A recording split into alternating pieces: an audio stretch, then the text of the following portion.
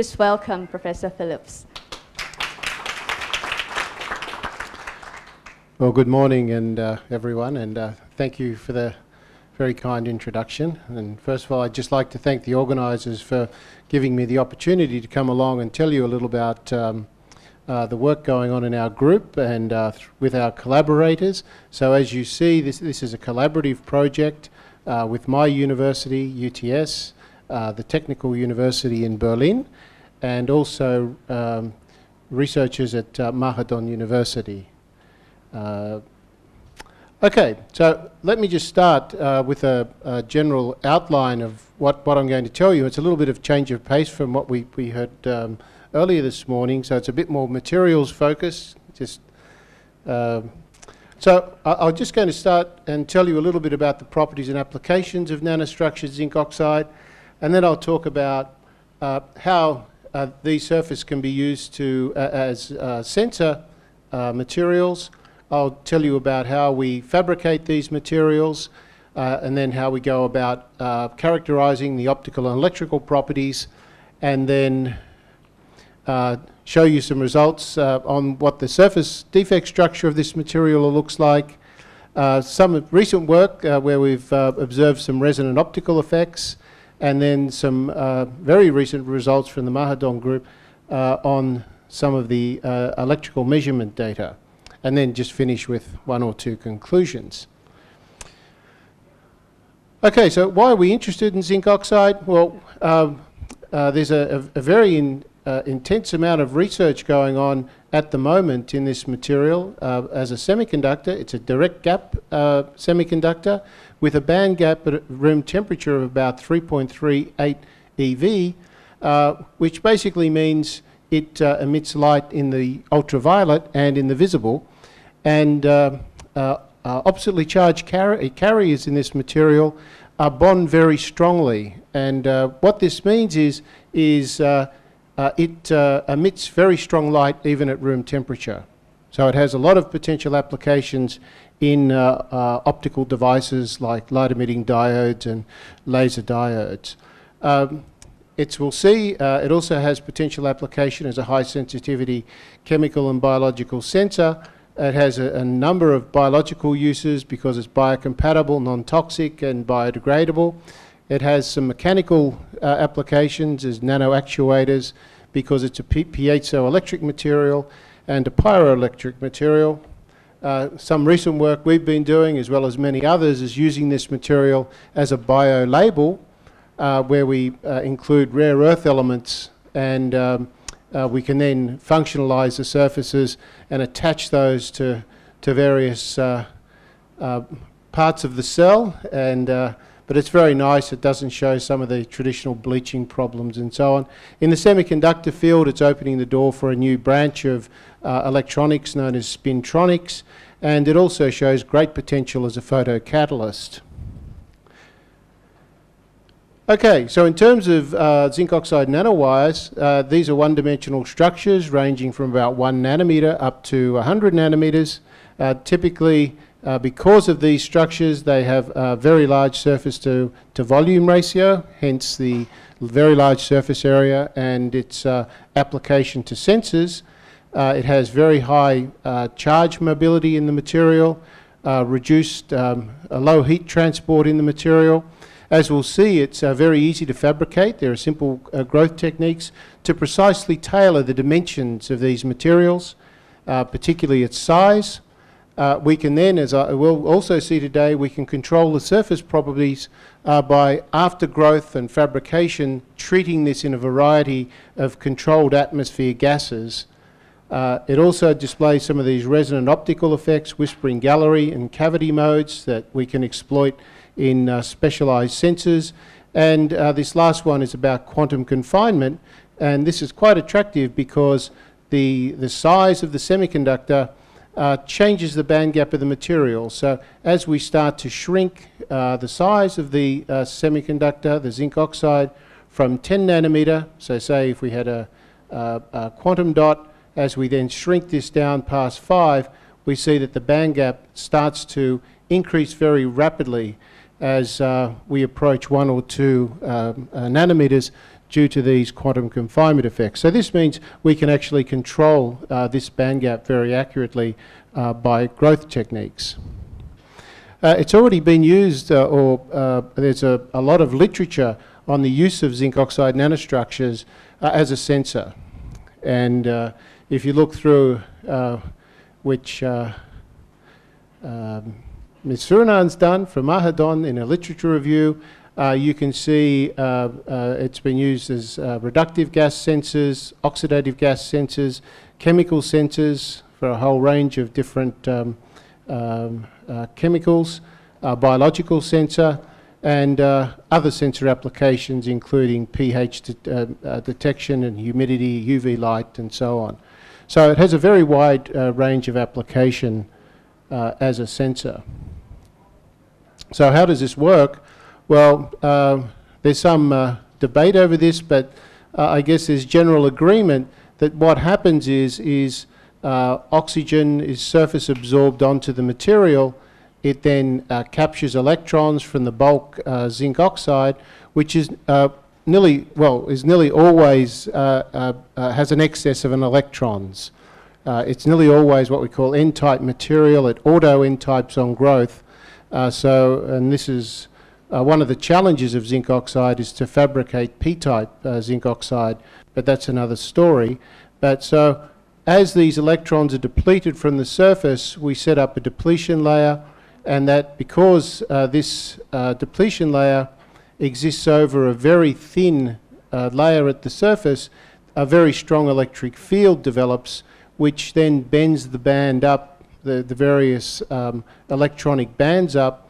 And of particular interest is what happens to these defects in the charge state, because as these bands bend up, these charge state bands bend up above the Fermi level, which is sort of pinned at the surface.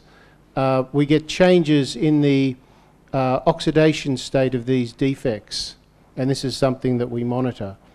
So as a sensor, if we then remove that gas surface phase by some sort of chemical reaction at the surface, then the bands go flat, and there's measurable changes as this depletion layer disappears in the conductivity of the material. We can have other gases that add electrons, so for example absorbed hydrogen, and this can cause an electron accumulation which then bends the bands down in the opposite sense, but it's exactly the same process that when there's a chemical reaction that removes this absorbed hydrogen, we get flat bands again. And there's also now a change in the electrical properties. So that's what we're monitoring as a sensor. So how do we grow these? We use a number of techniques. One's known as vapor liquid solid technique, and here we put down small nano-sized gold droplets on the surface of the sample. The dimensions of the gold determine the diameter of the wire and also the location. So we can use this to pattern and have wires in specific arrays or points using some sort of nanolithography technique. And also by changing the size, we determine the width or the diameter of the nanowire. So this is a very nice technique.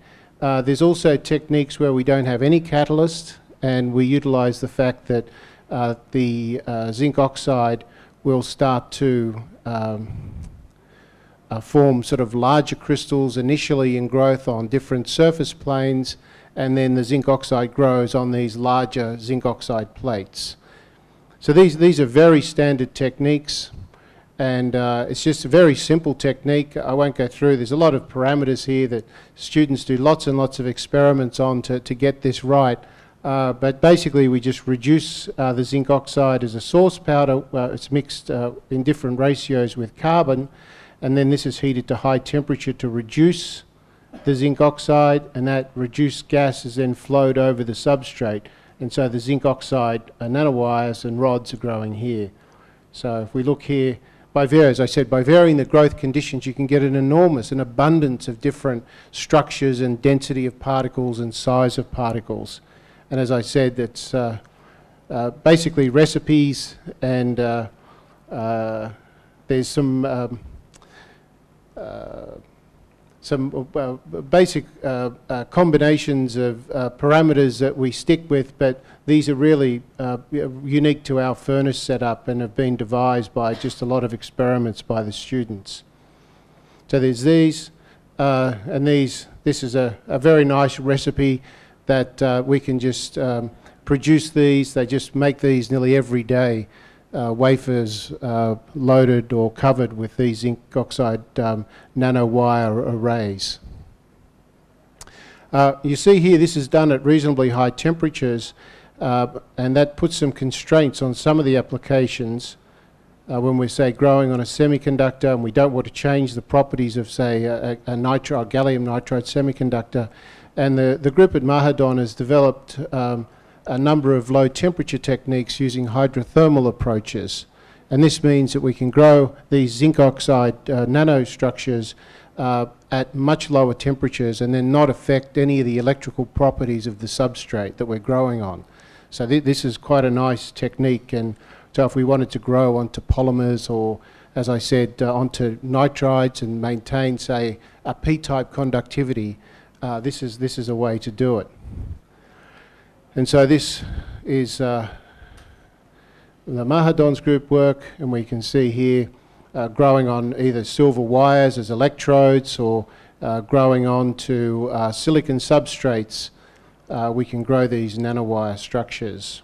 And again, these techniques are quite well known now, and there's quite a good level of control over the nanostructure of these zinc oxide films.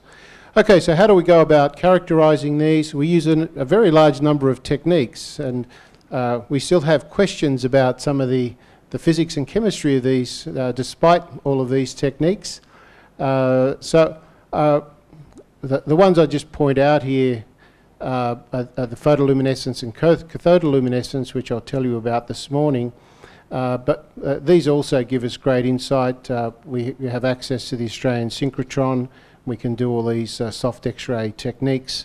I'll show you some work, electrical characterization with IV curves, thermal annealing, plasma treatments, and there's a new technique that we've developed in the lab known as environmental photo yield spectroscopy, which I don't have time to tell you about, but this gives us another unique insight into the nature of the gases that are absorbing onto the surface, and something that we're exploring at the moment to shed a bit more light on what's happening. This will be a bit more evident a bit later. Okay, so I'll just show you some work we do with cathodoluminescence to give you sort of an idea or a flavour of what we're doing. And so in this technique here, we use an energetic electron beam to inject electrons into the sample, and that process produces visible light. And then we measure that light as it's emitted, and then we can use and collect this light and then do either a spectroscopy analysis, or we can form images, and I'll show you some of this data. One of the unique things about our system is that we can also inject light. And so from the same region of sample, in addition to cathodoluminescence, we can also do Raman spectroscopy within the microscope without breaking vacuum, and also photoluminescence spectroscopy. And we have a number of different lasers for different applications. One of the real beauties of using an electron microscope and a variable electron beam is that we can change the energy of the beam, and as we change the energy of the beam, you can see this volume of interaction starts to rapidly shrink up towards the surface.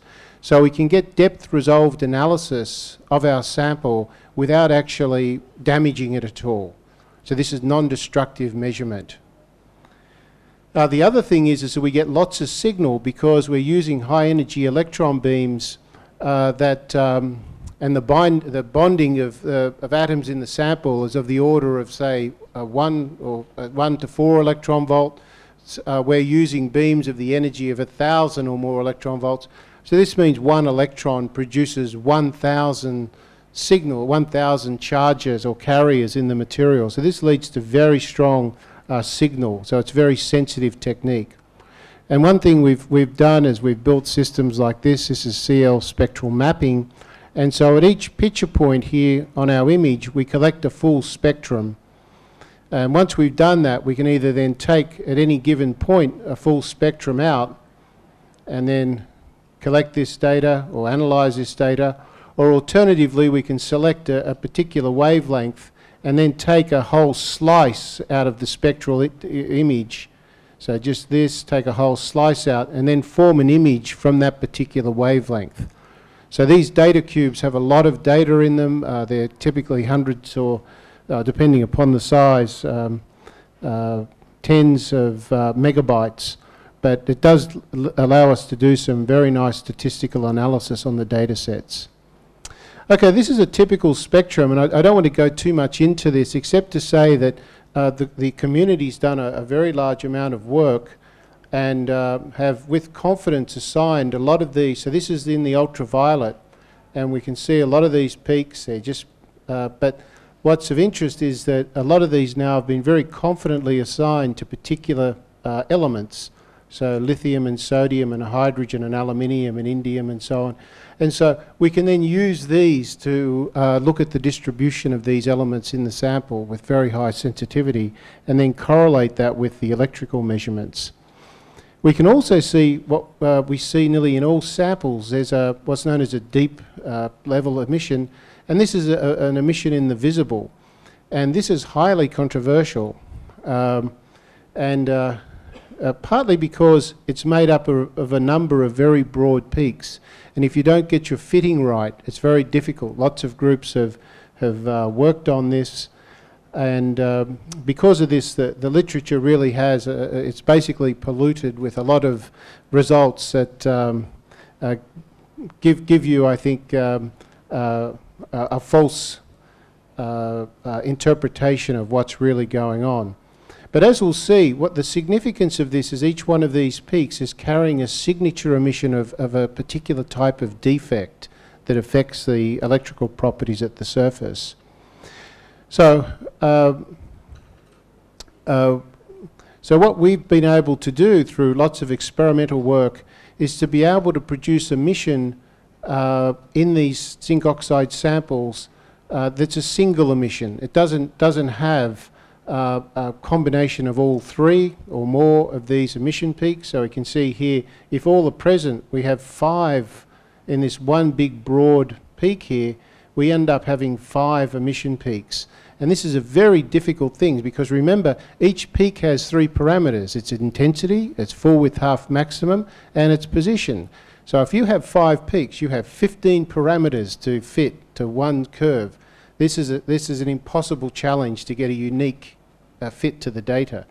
So the approach we adopted was where through various heat treatments and various processing, we were able to grow samples that only had 1 of each of these peaks, and then we now have accurate or reliable peak position and full width half maximum, the width of these peaks, and then when we're fitting multiple curves, broad curves, we're only ever then fitting either 3 parameters.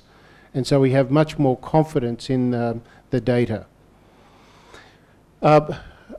Again, I'm just showing you this to show that this is controversial. These are all the various types of defects that these peaks have been attributed to: missing oxygen, missing zinc, extra oxygen, nitrogen, clusters of all of these various types of impurities and intrinsic point defects.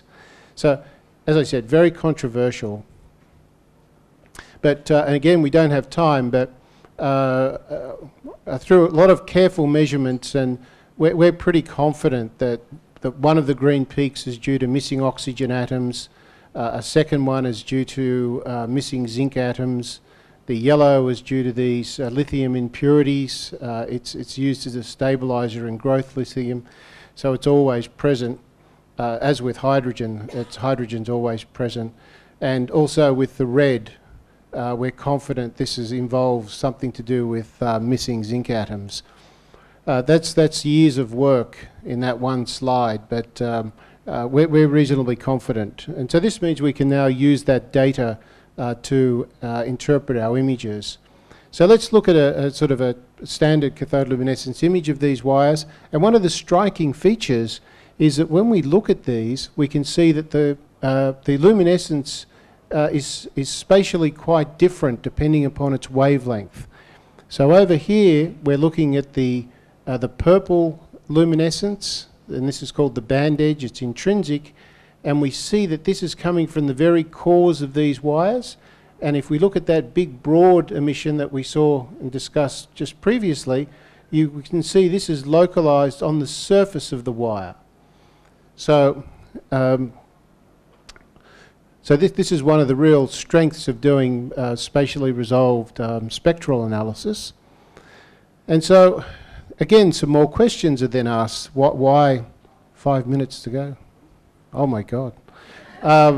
Okay, I'll have to jump through here. So I won't do that. But the questions are, what's that due to?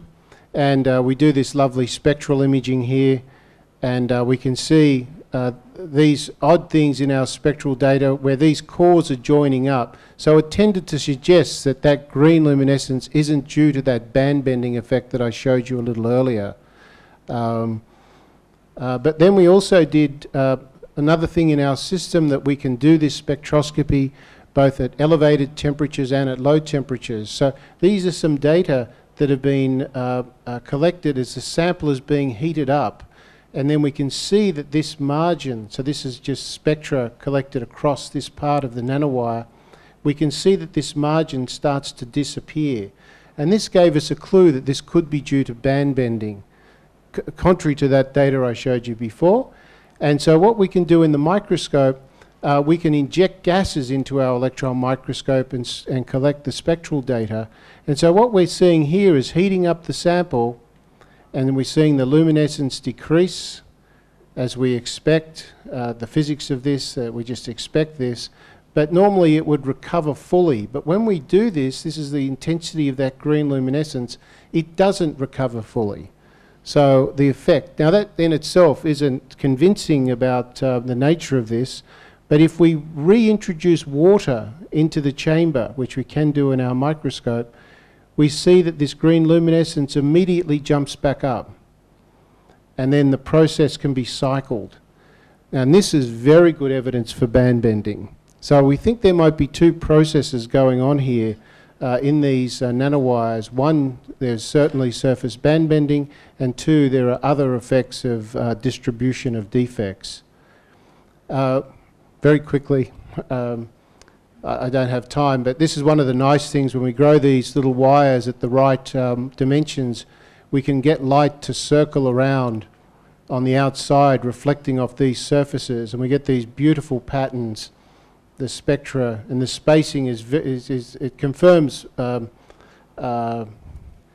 without any doubt that this is the mechanism. That these spacings change. You can see there's an R term here, and the spacing just changes with R. It fits the theory. When the students showed me this, I couldn't believe it. I told them to go back and remeasure this, but it's a beautiful result. But the point is here that you could utilize this to get light, a light-triggered sensor-type device, and get the light to circle around to increase the sensitivity. I'm nearly done. These are some of the very recent work that's done at Mahadon, taking IV curve data from these are the zinc oxide nanostructure. This is an as-grown crystal. We see we get very nice ohmic response here, and then this is now exposed to ammonia gas, and you can see how the sensitivity, there's an electrical properties change as the ammonia is introduced. So this is the response to that gas. We see and then the recovery when that's the gas is then switched off. And if we look here, this is one of the samples that have been treated in oxygen, and we see here that there's a factor of nearly 100 times increase of the current here. So a very dramatic effect on the electrical properties after these zinc oxide crystals have been annealed in oxygen. And this particular sample shows this is a very strong red luminescence. And this is what we're trying to understand. What's the connections between the defects at the surface and the way this is reacting with these various gas species as a detector? So, and then if we go here to a, oops, I haven't got that, but if we show here one that's annealed in zinc vapor, and this one here exhibits a very strong green luminescence. So the black curve here is as grown, and then here is after it's been annealed in zinc vapor, and this is after it's been annealed in oxygen. So this shows strong green luminescence, strong red luminescence, and strong green luminescence. So there's still some open questions. It's quite clear that there are effects changing here. But the question is after these heat treatments and we produce these new defects on the surface, are they changing the way oxygen absorbs onto the surface? That's one possibility. Or two, is it affecting how the ammonia gas is covering the surface? So these two options. So we need and are planning some of these techniques we've developed in photo yield spectroscopy to enable to take those measurements to distinguish which one of these is going on. Then we hand some of this over to our modelers, our theoreticians, and they will then start to do some models where these molecules should bind. So before, we like to give them some idea what to, because these calculations take up a lot of computer time on a national computer network, so we just want to give them some guidance into what to model before by giving them some of these experimental results. Okay, so with that, I hope I haven't run too far over time. I think our feeling is here that nanostructured zinc oxide has excellent potential for a very wide range of sensor applications based on the level of control we can have of the defect structure. But basically, to do this is the challenge, is to understand the defect structure, know exactly what's happening when we do these processing.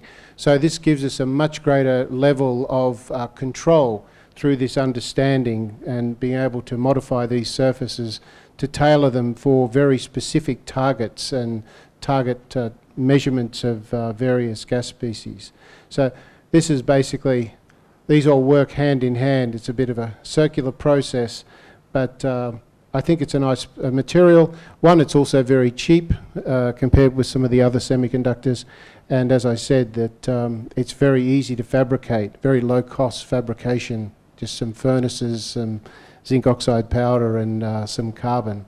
So with that, I'd just like to finish by thanking the Australian Research Council for their financial support, also the Royal Golden Jubilee PhD support program that sponsors the PhD student from Mahadon.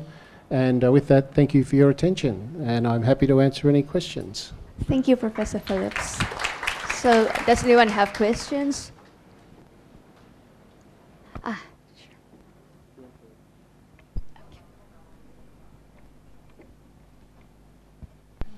Thank you for a very nice talk. I have two questions.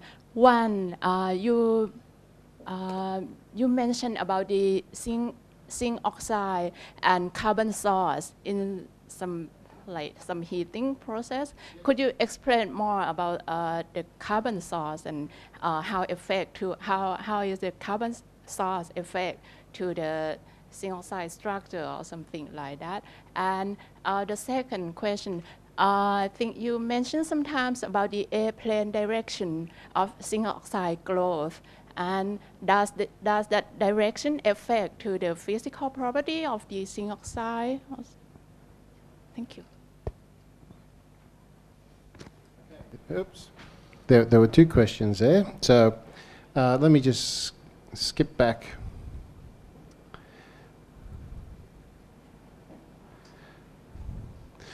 So the first was the effect of this ratio, and yes, it does have quite a significant effect, that if we change that ratio, we can produce materials with different structures. Ultimately, I don't know. Okay, so these are just changed. This is an example here. So this is where there's an equal amount of zinc oxide powder and carbon powder, 1:1. Here's where we've used 1:3, so 25% zinc oxide and 75% carbon powder, and everything else is identical. And you can see there's quite a dramatic change in the morphology, particularly the length of the wires and the shape. And these are all reproducible. So I'm not entirely sure what exactly this is changing. I guess it's surface energies and I don't, it's probably quite a complex combination of effects.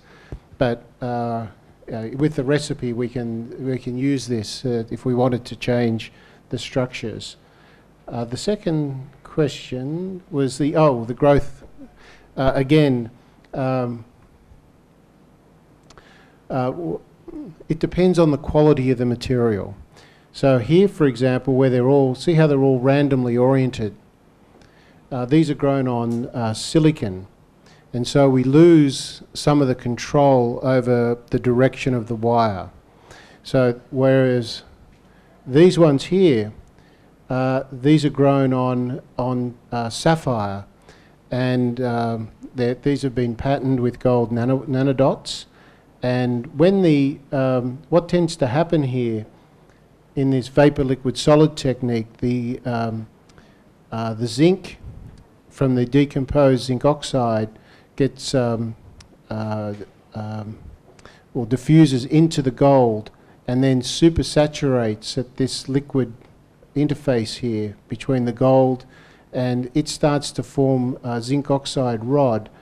And we use the A-plane sapphire because it's very nicely matched to the zinc oxide structure, the zinc oxide C-plane. And so what that does, initially when this starts to grow, it then grows up along the C-axis of the zinc oxide. So when we use specific, specific substrates, this is to get orientation control.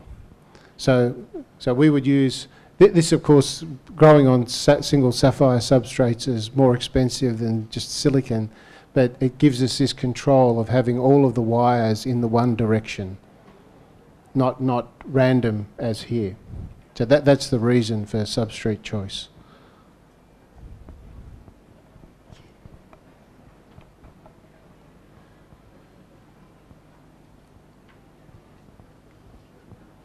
I have a question about the surface defect. Yep. Yes. What happened when you anneal the nanowires in terms of the surface defect? Oh, do you have any? Yeah, we do. So, sorry. So what basically happens is, in general terms, is if we anneal the sample in oxygen after growth, we produce this emission here. Actually, this will cover it here. Here we go.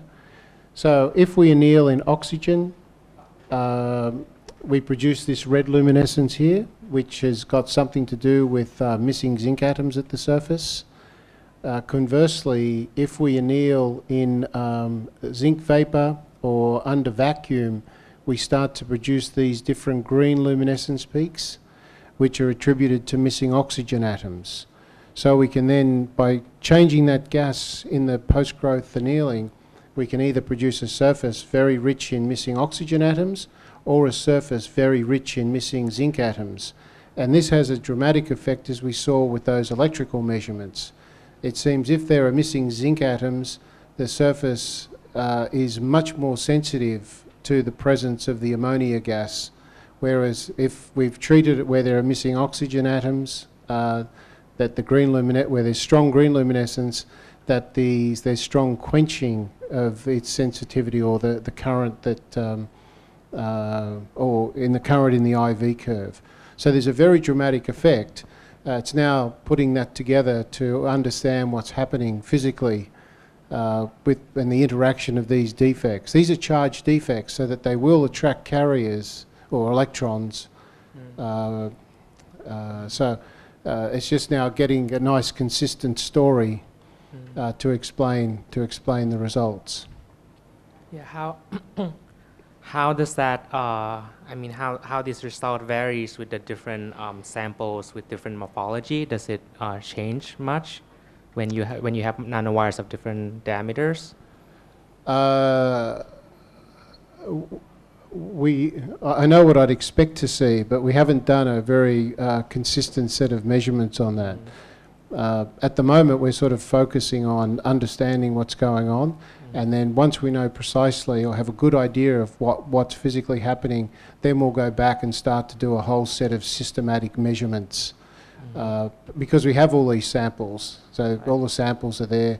And one of the nice things about working with semiconductors rather than biological samples is that we can just put them under vacuum and come back a year later and away we go without any trouble at all. So yeah, I'm not entirely familiar with the whole semiconductor nanoparticles or materials, but I wonder if all these surface properties or sensing occurs in other material system, like maybe titanium dioxide, or is this a very unique thing with the what's unique about zinc oxide? Basically, that's the question. Okay. Well, the unique things about first answer the first question.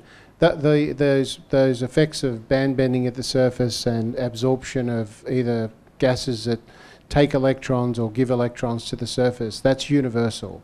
So these are exactly the same effects what you would see in a titanium dioxide sample. The differences is the electronic band structures. So things like we just discussed here, things like the binding energies, the band gap, they're quite different. And so this is known as band gap engineering, and you can utilize this. So so for example, titanium dioxide has nice applications because of its energy structure for water splitting. We would have to modify the zinc oxide. Not impossible, but it's one of the potential applications is to use it for a water splitter. But in its intrinsic form, we would have to modify it. So, and things like this, some of the electrical properties and so on are different. But in terms of this process, it's identical. Thank you. Thanks. All right. If anyone still has questions for Professor Phillips, you can do during the lunch time. Okay. So we need to move on. So please thank our speaker again. Thank you.